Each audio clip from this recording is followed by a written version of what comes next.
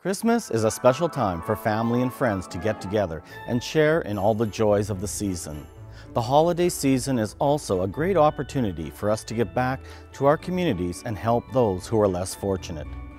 Let us take this opportunity to honor the sacrifices of our men and women in uniform who are also serving overseas and will not be able to spend time with their families this holiday season. On behalf of Susan and myself, I want to take this moment to wish each and every one of you a very Merry Christmas and a happy, healthy, and prosperous New Year.